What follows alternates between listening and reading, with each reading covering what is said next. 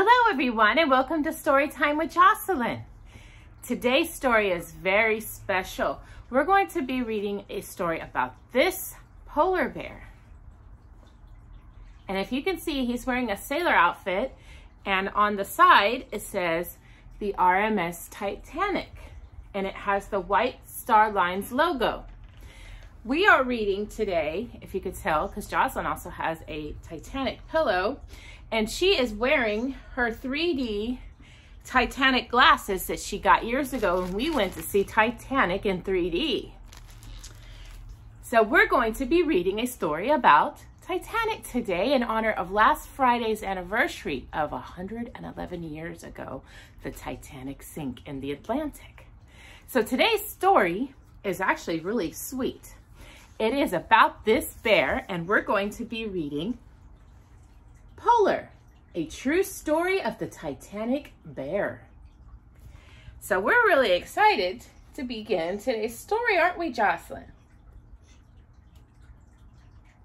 All right, let us go ahead and begin with Polar, the Titanic bear, which was written by Daisy Corning Stone Spedden, and it was illustrated by Lori McGaw.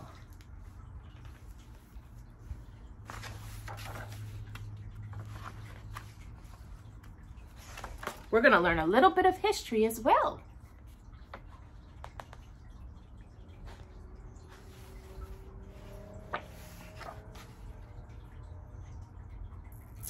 To the memory of Douglas and Polar, and to Susie and Isabel, whose adventures just begun. And this is Daisy Spedden at her home in Tuxedo Park, the author of this book.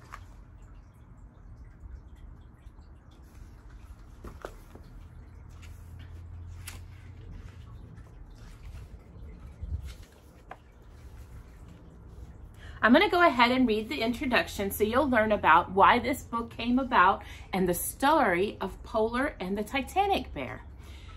And I think it would be really good for you to learn something. So, I discovered this story about a little boy and his toy bear among the belongings of one of my relatives, Daisy Corning Stone Spedden, which is the author of this book. It is a true story that Daisy wrote for her only son, Douglas. She painted a cover illustration for it and gave it to Douglas on Christmas Day in 1913 when he was 8 years old. Douglas, or Master, as he is called in the story, adored Polar, his beautiful white Maha bear. Polar was made by the famous Steffen Company of Germany and was brought by Douglas's aunt at the FAO Schwartz in New York City. Now, the oldest toy shop in America, FAO Schwartz, still sells stuffed bears, Steffen bears. I've been meaning to get one for Jocelyn. Polar was no ordinary bear. He had several outfits and his own furniture. Kind of reminds me of Build-A-Bear. Jocelyn has a lot of those. He took part in all family celebrations and holidays. Best of all, Polar went along on the Speddens family's world travels. Douglas's parents were very wealthy. They were able to devote their lives to their son, their travels, and their hobbies. Daisy kept detailed diaries and was a photography buff. Her husband, Frederick, loved to sail, and Douglas had a nanny, Elizabeth Margaret Burns, whom he called Muddy Bones, because he couldn't quite pronounce her name. The family lived in a fashionable town outside New York City called Tuxedo Park. They spent summers at the seaside near Bar Harbor, Maine, and winters at resorts around the world. The Speddens traveled on luxurious ocean liners that visited exotic ports in the Caribbean, Africa, and the south of France. Douglas was lucky enough to see things that other children only read about, including the Panama Canal, one of the greatest engineering achievements of all time. And the Eiffel Tower, the highest structure in the world, in 1912. But life 80 years ago was not perfect, even for the rich. In those days, there was no cure for the childhood diseases such as measles, and children who caught the deadly illness had to be separated from other people during the long recovery period. And traveling from Europe to North America was not a simple matter of 6-hour flight on a jet. Planes were rare, and the only way to cross the ocean was to spend 7 days on an ocean liner. When the Stephens were able to passage to America on the Titanic in April of 1912, they considered themselves very lucky. The Titanic was the biggest, newest ship in the world, a floating palace that contained every modern convenience and luxury. Douglas and Polar stepped onto the most magnificent passenger ship ever built in a state of great excitement. They never dreamed that they would soon be part of the most famous sea disaster of all time. That was written by Leighton H. Coleman III. This is Douglas with Polar at his feet. Sits next to his parents on a hotel balcony on Mondelein, and you can find Polar at the very bottom of his feet. I'll point him out to you. You see him right there? Polar went everywhere with Douglas. And this is where the story of Polar, the Titanic bear, came from. So let us begin.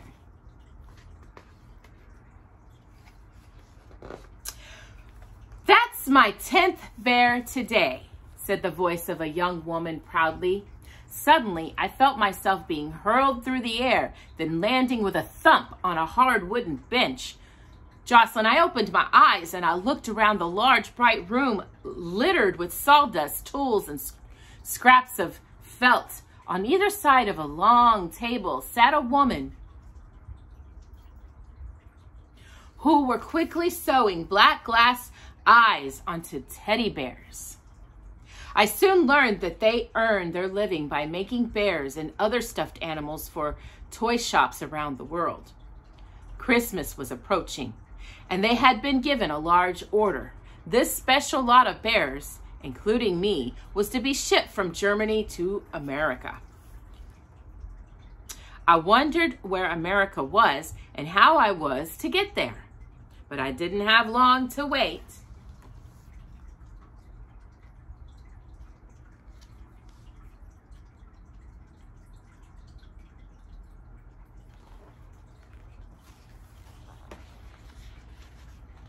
The next morning, I was cramped into a box, my toes touching my ears. Weeks passed in darkness as I was jostled this way and that. First, there was the rumbling of the baggage claim, then the swaying of the ship, then the shouts of the dockhands. But I forgot about my aching limbs when a young woman lifted me out of the box and sat me on a shelf with a dozen other bears. She dusted us all off and then tied blue or pink ribbons around our necks. I had arrived at the F.A.O. Swartz in New York, the largest toy shop in the world. I was amazed by the beautiful things I could see from my perch. From the ceiling hung every sort of flying machine, airships, aeroplanes, and hot air balloons. In a long case in front of me were little furnishings for dollhouses. Tiny bird cages, baby carriages, and bathtubs with china dolls in them. There was a wonderful railway worked by electricity, and I could see a bright red engine going around and around past flashing signal towers and stations.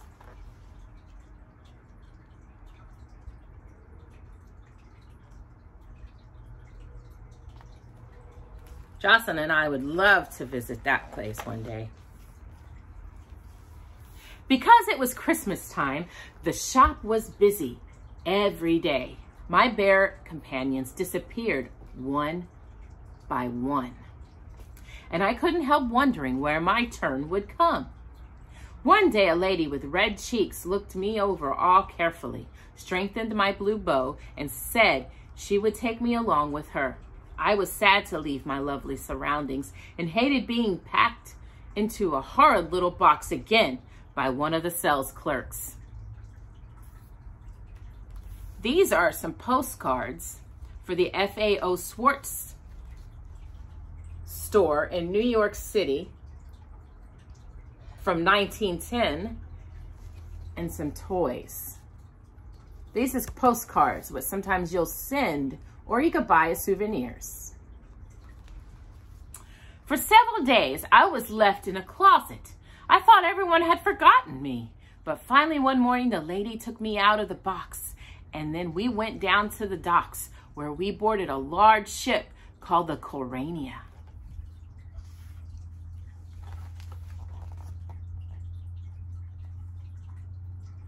You can see Polar right there in the box.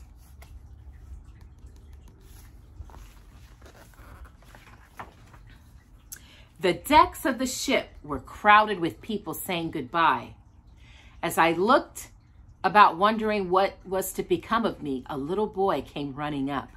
Flinging his arms around the lady with the red cheeks, he cried, "Oh, Aunt and Nanny, I wish you were coming with us." She gave him a big hug and then presented me to him. The little boy, my new master, had his father and mother with him and Nurse Burns, whom he called Muddy Boons. Several people came down to see Master's family off, and I was admired by each one in turn, which made me feel very proud. Right, Jocelyn? How high he holds his head, Master's father said. What will you call him? Polar, Master replied promptly. These are some pictures of Douglas's mother and his friends on the decks of the Corona. And here is a picture of what the Corona looked like. Maybe a postcard of some sort. So what I said, today is based off of a true story.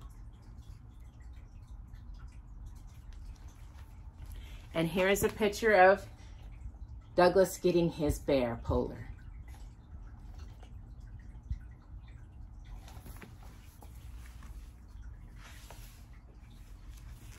A week later, we sighted the island of Madeira near Portugal, which was to be our home for the next few months. It was a beautiful, bright afternoon. We went ashore.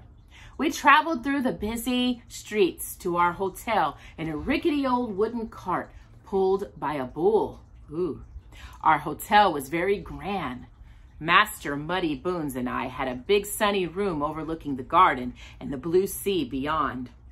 I spent many lazy days out under the palms, watching Master build little houses with sticks and stones and surround them with miniature gardens.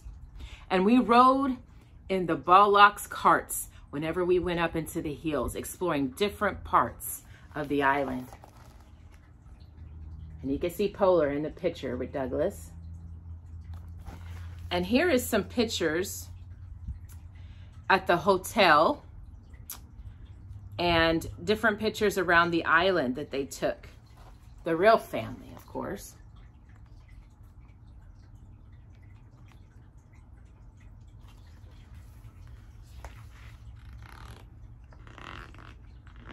If you can notice in this picture, he's wearing a sailor uniform just like our polar bear is.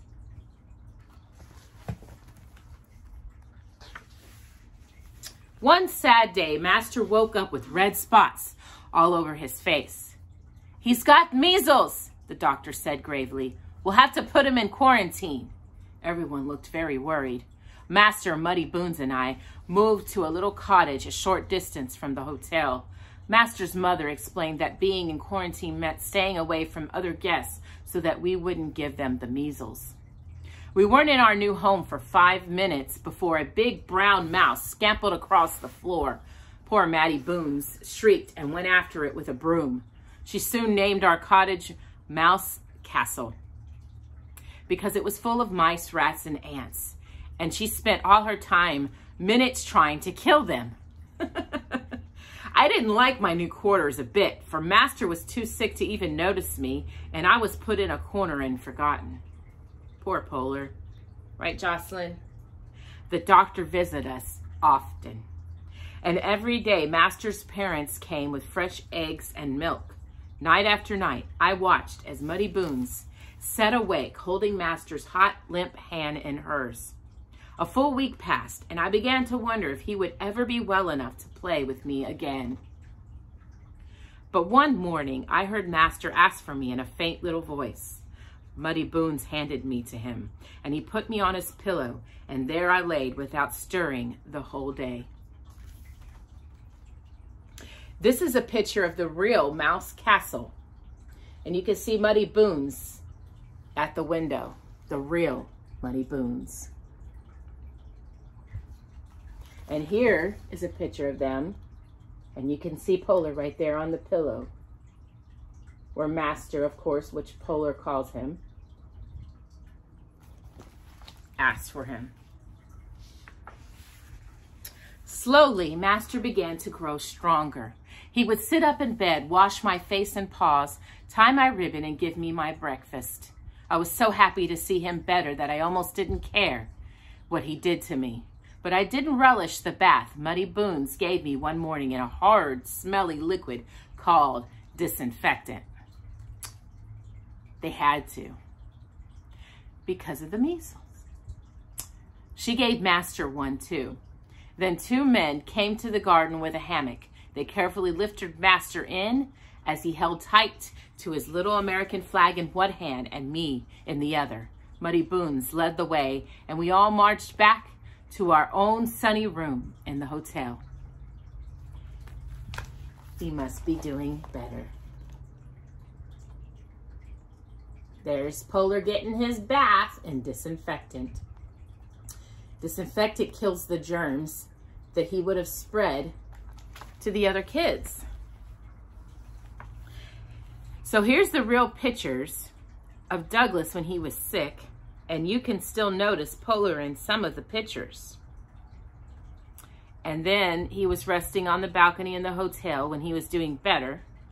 And you can see him in a hammock being taken back from the castle, Mouse Castle, back to the hotel. This is him in the hotel, doing a little bit better. Eventually, he was able to sit up and play. And this is his doctor that took care of him when he had the measles. And here he is with Muddy Boons at the bottom. So there's his doctor, and there's Muddy Boons with him. A little bit of fun. So early in April, we sailed back to America on the ship called the Adriatica. After we arrived in New York, we went to Master's new home in Tuxedo Park, which was surrounded by trees and overlooked a little lake. When the weather turned hot and sticky, we went to the family's summer house near Bar Harbor, Maine. I enjoyed splashing in the ocean with Master or sitting on the rocks while he built forts and castles. Once he forgot about me and the tide came in and almost carried me out to sea. But luckily, Master rescued me just in time. When winter came, we returned to Tuxedo Park. Master and I tumbled about in the snow and made snowman. Best of all, he gave me rides on his sled, running as fast as he could across the ice-covered lake while the cold wind whistled in my ears. At Christmas, I had my own tree and new toys to play with. I enjoyed the delicious turkey dinner served on a small table that Master made for me. This is where Polar is sitting at his own dinner table in Tuxedo Park. The real polar bear. And him playing with Douglas, his Master, on the sled.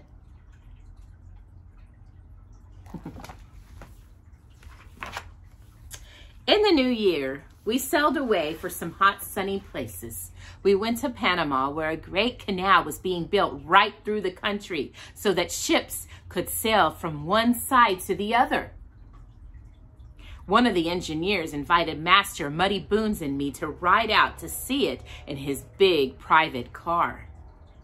Bright flocks of parrots flew from the trees as we roared down the jungle roads. Bermuda was our last stop. Master took me to a beautiful beach where we spent many a long afternoon.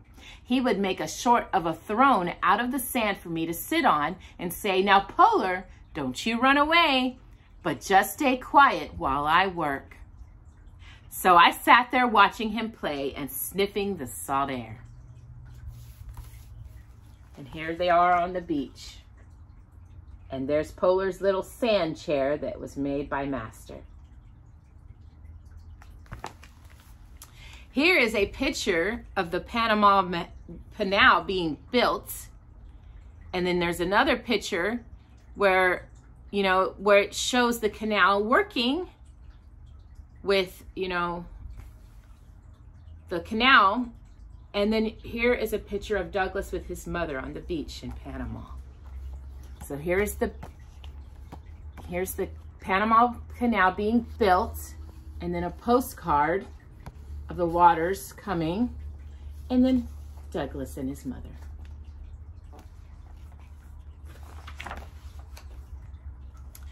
The next winter, we once more set sail on the Coronia, this time for Algiers in northern Africa. The weather was sunny, so we spent our days on deck romping about with the other children. The captain and the master were great friends, and we were often invited to his room for a cup of tea, as Master called his hot water and sugar. In Algiers, we saw Arabs dressed in long, flowing robes. We stayed in a big hotel with a garden where I could sit on a bench with Muddy Boons while Master played ball. In February, we celebrated George Washington's birthday.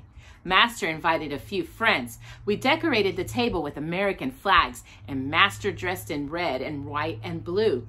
After our tea party, we all fished presents from a big bag. This is them celebrating George Washington's birthday. You can see all that red, white, and blue. This is a postcard showing the main square in Algiers where they were at. And this is Douglas and his father in a hotel garden.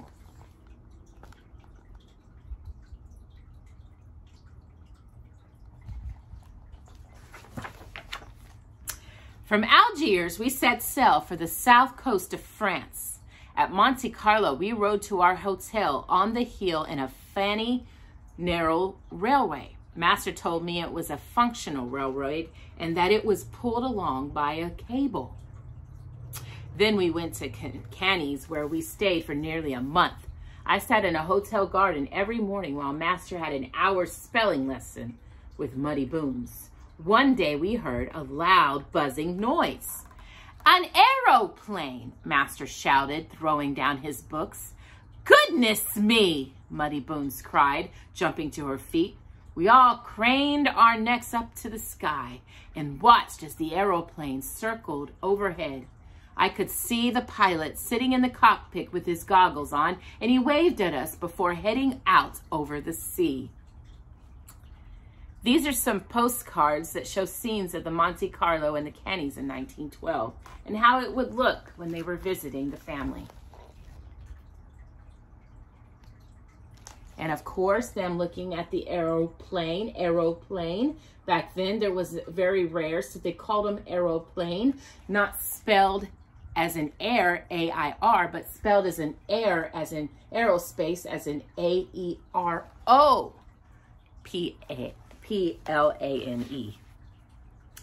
Aeroplane.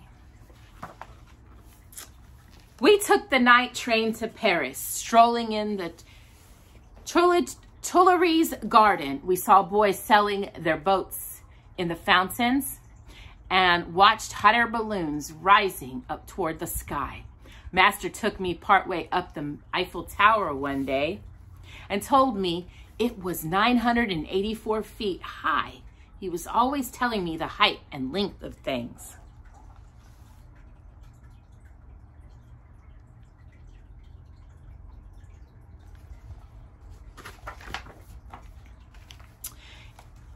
sorry when it was time to go back to America, for I loved Paris. But Master was excited because we were to sail to New York on the Titanic. A magnificent new ship. Everyone said she was the biggest ship in the world. We were going to be on the very first voyage. The Titanic had left England the day before, and her first stop was at Cherbourg, France. We took a train to Cherbourg, and that evening went out to the huge ship on a little tugboat. As we stepped on board, the ship's doctor, who had known all of us on the Adriatica, kissed Master and said, "I see you still have Polar with you, little man." Everyone remembered Polar, the Titanic bear. This is the Nomadic, which carried Douglas and his family out to the Titanic. You can see that in the movie Titanic. And here is a White Star Line thing, sort of like a tag that you would put on your luggage. And of course, a postcard of the Titanic. And like I said, that you could see that in the movie. That is the ship, the little tugboat that would take passengers from the port of Cherbourg to the Titanic ship. And of course, here is Polar Bear ready to sail on the Titanic.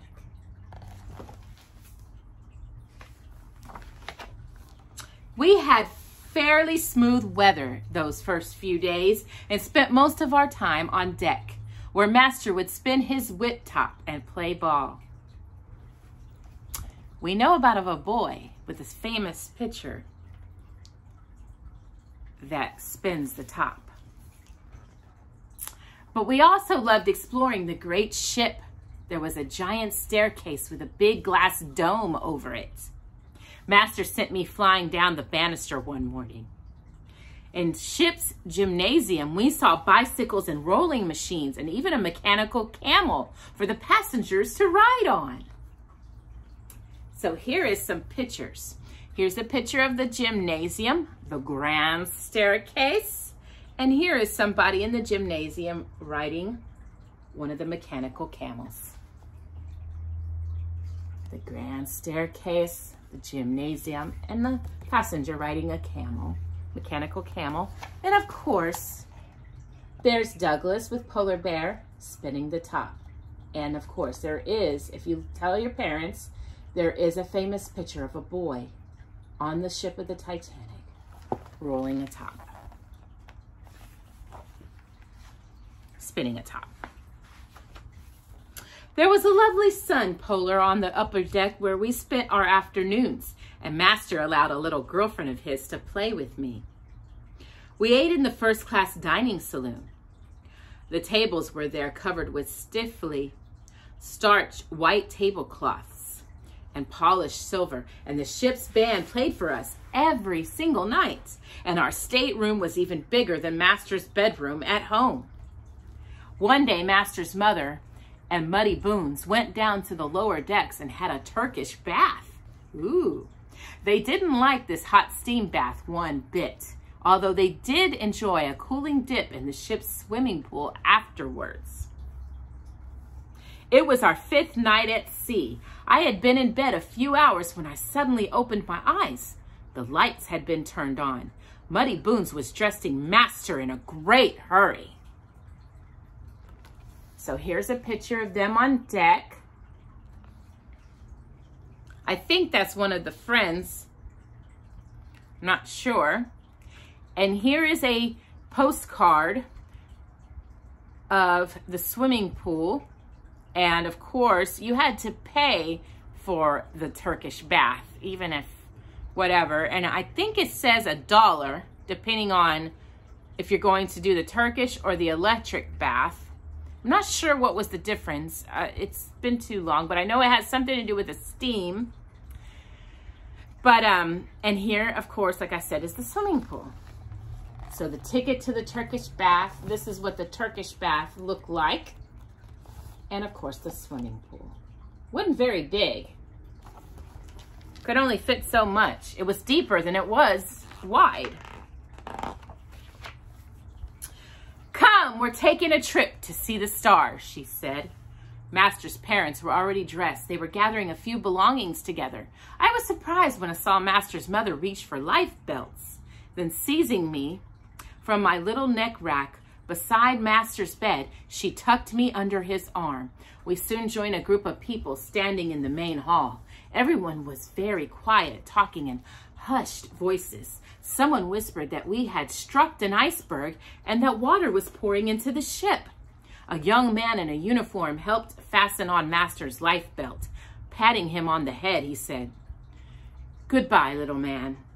Then Master's father told us to follow him to the top deck, where we would climb into one of the lifeboats. So this is where Douglas is getting dressed. You can see in the background his mother. This is Muddy Boone's dressing him and getting him ready. And of course, this is with him in his life belt holding Polar. Something dire is happening. The lifeboat was swinging out from the ship's side and people had difficulty climbing aboard. Our little party kept together, and when there was about 40 of us in the boat, an officer cried, "Lower away!" And we were let down to the water in awful jerks. Master clasped me in his arms. His eyes were shut tight and his face was white. We finally reached the water safely and roared off toward a faint light on the horizon. It was very dark. Aside from the stars and the brilliantly lighted ship that towered above us, we could see nothing. Soon after we left the Titanic, the captain sent up rockets as a distress signal. We all watched the ship steadily except Master, who was asleep.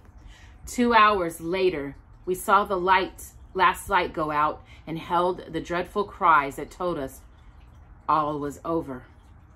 The great Titanic had gone down.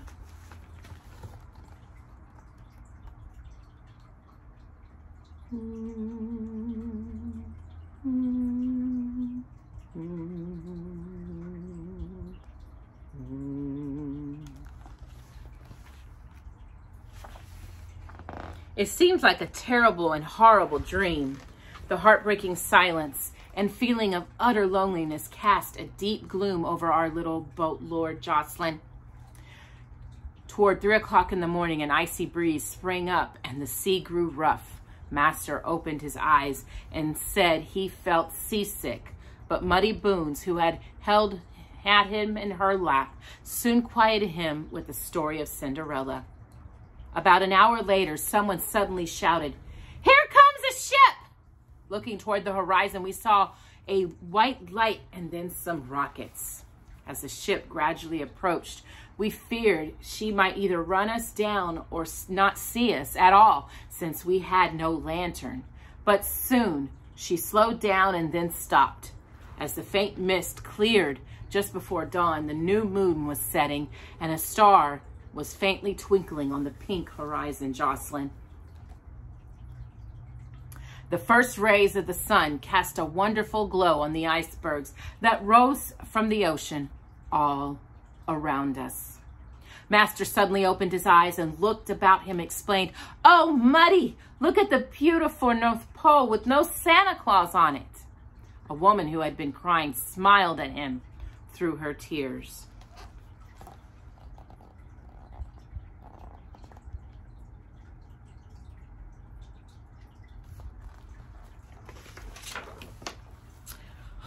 Our rescue ship, the Carpathia, looked very small amidst the few bits of wreckage where the huge Titanic had gone down. We finally drew alongside, and the men climbed aboard the Carpathia on rope ladders, and the women were hauled up in a sort of a swing thing, and the children in canvas bags. Soon everyone had been rescued except for me. I lay alone in the empty lifeboat. Several minutes went by, but nothing happened. Everyone seemed to have forgotten about me. My heart began to pound. I imagined being left there, tossed by the waves forever. Would I ever see my master again? That is so sad.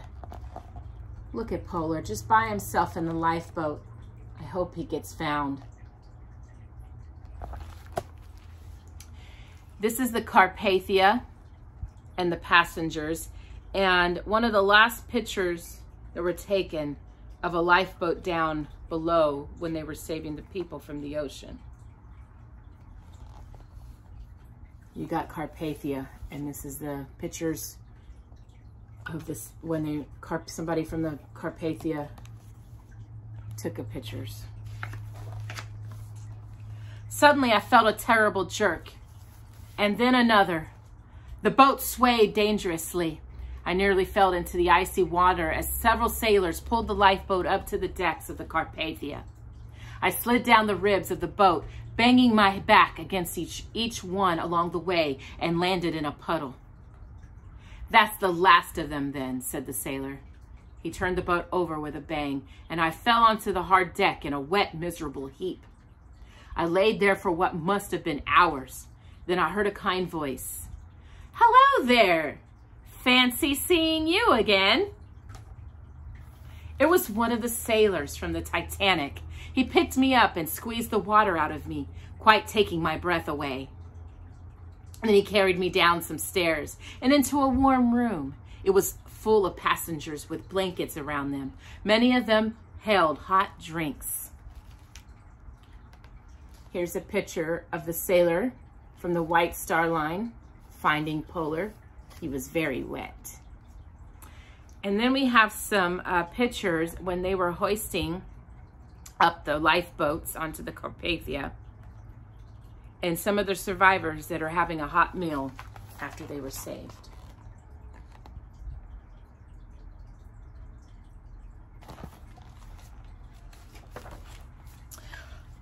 "Polar!" a familiar voice shouted from across the room. It was Master. He rushed over and took me in his arms. I was delighted to see him again, too.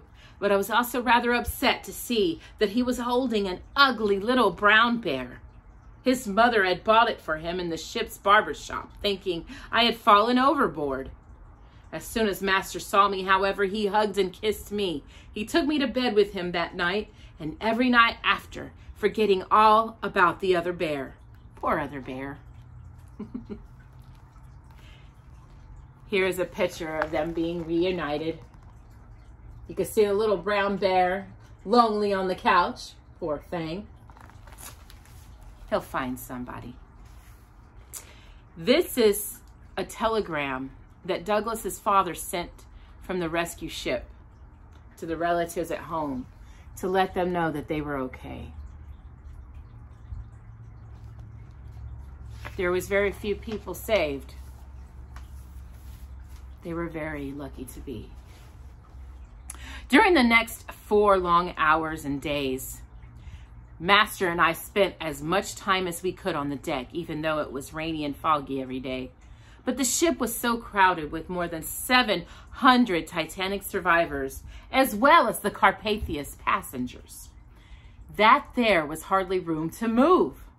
Master's mother and Muddy Boone spent hours cutting up blankets to make clothes for people who had none. At last, we slowly steamed up to New York Harbor in the middle of the thunderstorm. We were escorted by several boats full of people taking flash pictures of us. "Look at the big parade, Muddy Boone's, with no brass band," Master cried as we saw the huge crowds of people and cars lining the docks. We were glad to escape the hubble of members of the family who had come down to meet us. This is them arriving at the docks. It was so good to arrive back in New York, no matter what kind of thunderstorm was going on. Here is a pictures of when the survivors were making clothes for some of the people that didn't have any on the Carpathia. And a picture of a 3-year-old boy that was wearing a nightgown made out of one of the blankets. This picture of them making clothes out of blankets and a little boy wearing them.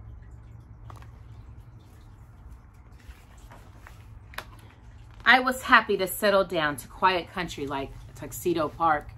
The experience we had gone through seemed to bring Master and me closer together than ever before. He made a great pet of me and supplied me with 2 new suits of clothes, and a little white wooden bed. I often thought back to how I was almost lost on the wide ocean, but I felt much better when Master tucked me beside him in bed each night and whispered softly in my ear, "Good night, Polar." Master goes to school now, and I am left alone much of the time, but I always look forward to the warm greeting he gives me on his return. He has been a good master, and I hope he will be blessed with a long and happy life, though I realize that I shall see less and less of him as the years go by. I shall always feel, no matter what happens, that I occupy a large corner of his true and tender heart, and that he will be loyal to me till the very end.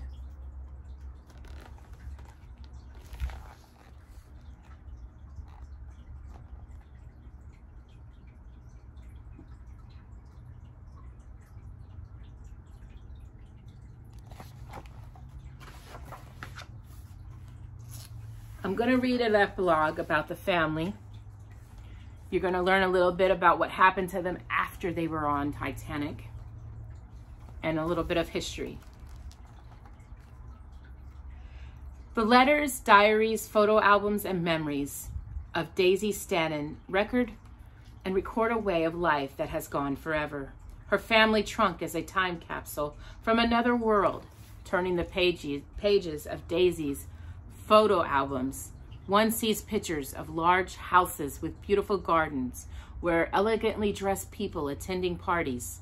In the winter, they boarded ocean liners to stay at grand hotels in places like the Cannies, the Meridian, and the Bermuda. No one had to work to make a living except the servants who took care of the children and the housework. Few of the small number of people who lived this way 80 years ago seem to have thought their comfortable world would ever come to an end. This is Daisy and her stepmother visiting the home of relatives in Connecticut. And remember, Daisy is the author of this book. That's a beautiful home for them to be living in, her friends and her relatives. The Speddens' photo album shows that Douglas, their only child, was the focus of their life. Many of Daisy's photographs show him surrounded by beautifully made toys. It was a golden age of toys when new creations such as teddy bears and electric trains sets come into being. Dressing up in costumes was also popular. And the albums included photos of Douglas in a cowboy outfit and in a Japanese kimono holding a parasol. His nurse, Elizabeth Margaret Perns, nicknamed Muddy Boons, is often pictured with him since she accompanied Douglas and her parents on all their trips. At the end of one of the European holiday, the Speddens took a train from Paris to Cherbourg on the morning of Wednesday, April 10th, 1912. Also on the train were other well-to-do Americans, including John Jacob Astor, whom the newspapers called the world's richest man. In Cherbourg that evening, the Speddens, Astors, and other New York-bound passengers took a small boat, the Nomadic, out to the huge Titanic, which had just arrived from Southampton, England. Then the ship left for Queenstown, Ireland, its last stop before crossing the Atlantic. Here is some pictures. This is Muddy Boons with Douglas and his mother in 1909. This was 3 years before they ever were on the Titanic. This is Daisy as looks on her son and her grandmother fish in the garden pond.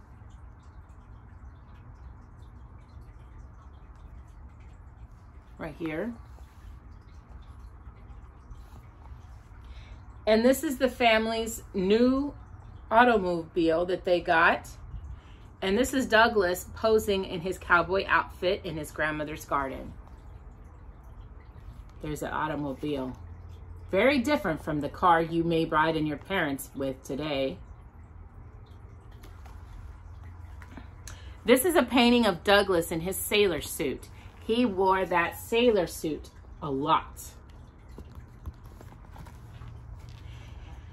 Polar and other bears like him were made by the world-renowned Margaret Stephan Company of Germany from 1909 to 1929. These bears had white mohair coats, black glass eyes, and stitched noses and movable joints. They would move. International demand for Stephan toys, where their button-and-ear trademark top grew rapidly in the early 1900s. Teddy bears such as this golden mohair brush bear from the 1920s was especially popular. The Stephan Company had an almost legendary reputation in the world of toys and is still considered to be the foremost teddy bear manufacturer in the world. So this is what kind of bear Polar was.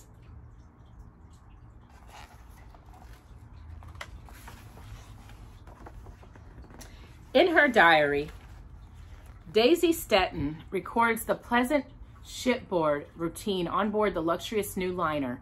What the Stephans didn't know was that on Sunday, April 14th, the Titanic's radio operators received 7 ice warnings. At 11:40 p.m. that night, the ship's lookout spotted a large iceberg dead ahead. The iceberg struck the starboard side of the Titanic's bow, and the water began to pour into the lower decks of the ship. Daisy and her husband, Frederick, were awakened by a sudden shock and a grinding noise and a stopping of the ship's engines. They immediately got dressed and went up on the deck, where they were told what had happened.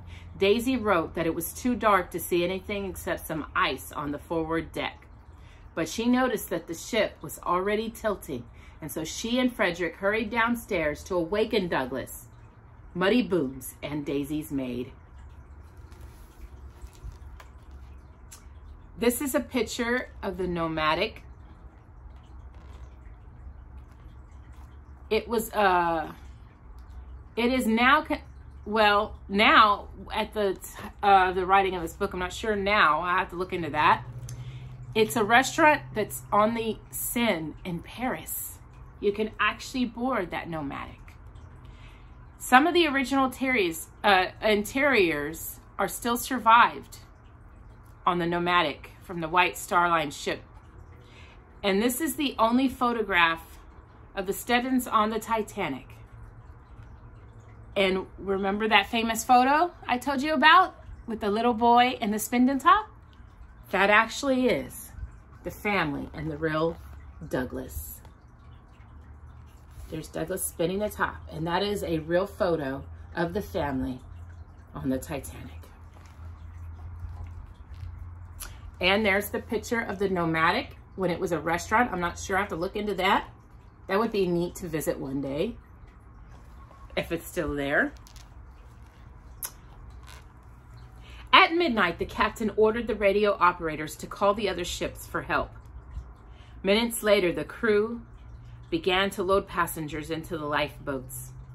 There were only 16 lifeboats and 4 collapsible boats on the ship. Room for only half of the more than 2,200 passengers on board. This is a picture of the Nomadic boarding passengers on the Titanic.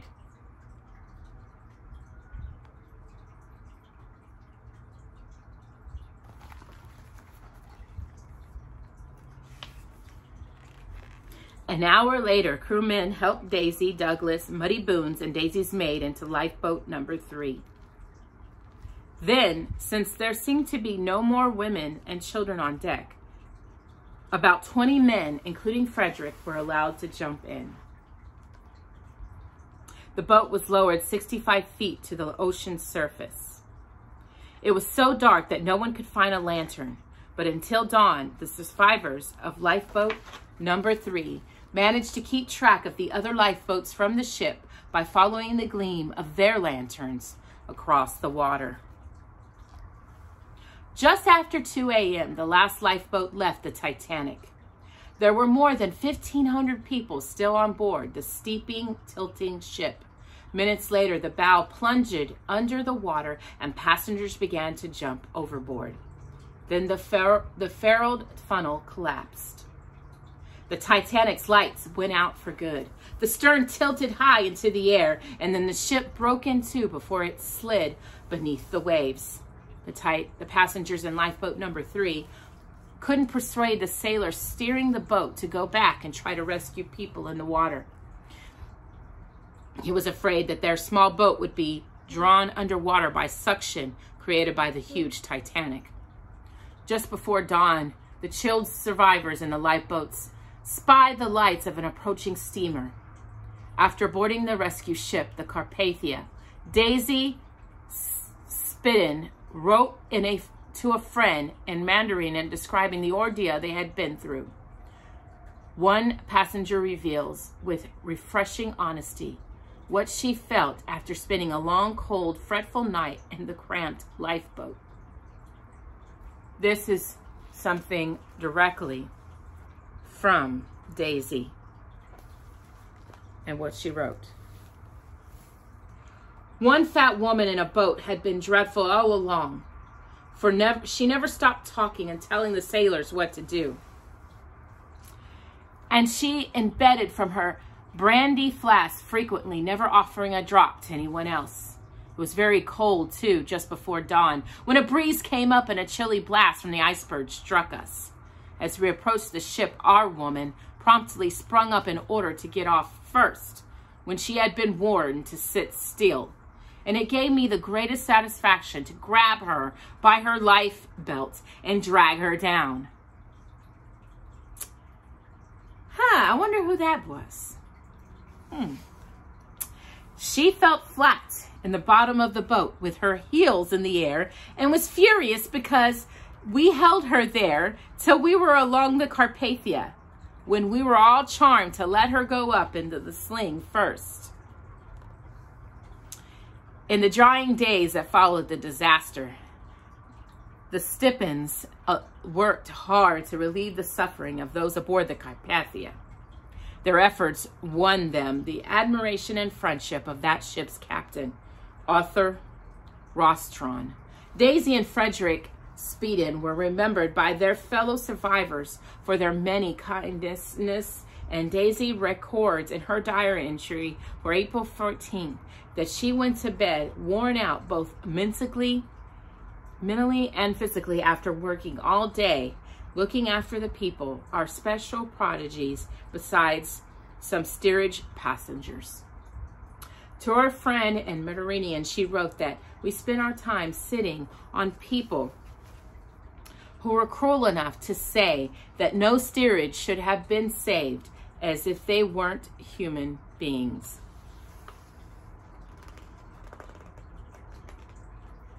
This is a picture of Daisy writing in her diary. The author of this book, the mother of Douglas, the owner of Polar, the Titanic bear.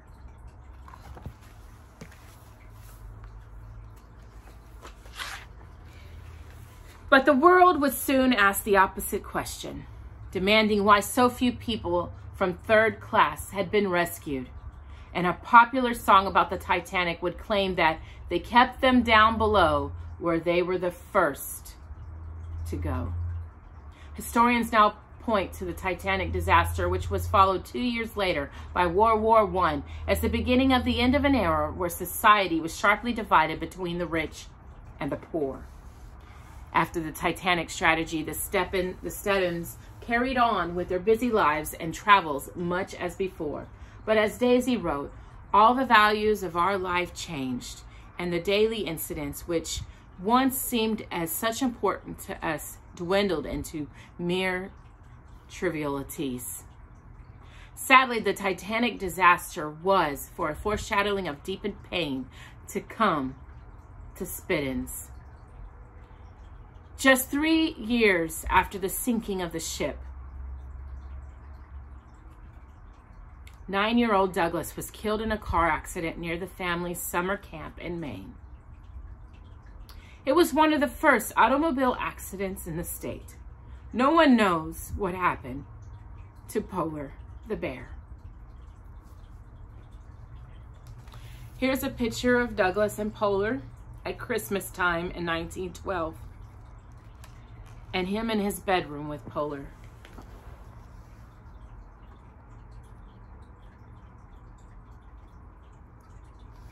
You see Polar? Daisy Spedden, who had kept such miraculous records of all her events in her life, stopped writing her diaries at the time of her child's death. But her photographed albums continued, showing Daisy in black morning dress and Frederick with mourning bands. The Speddens had no other children and spent the rest of their lives among close friends and families or traveling. Every winter, after enjoying a few weeks in New York City, they traveled abroad. Returning home each spring, they divided their time between Tuxedo Park and their summer home in Maine. They both lived long lives and died just a few years apart. Frederick died in 1947 and Daisy in 1950. Perhaps the words that Daisy wrote in her school alumni magazine for the young women graduating in the class of 1933 best show for how she remained determined to focus on the good fortune throughout her life. As my mind reverts to the past, filled with the lights as well as the deep shadows that come to so many of us, my fervent wish is that the memories of your life and your friendships may be as happy as mine. This is the Speddens' home in Tuxedo Park.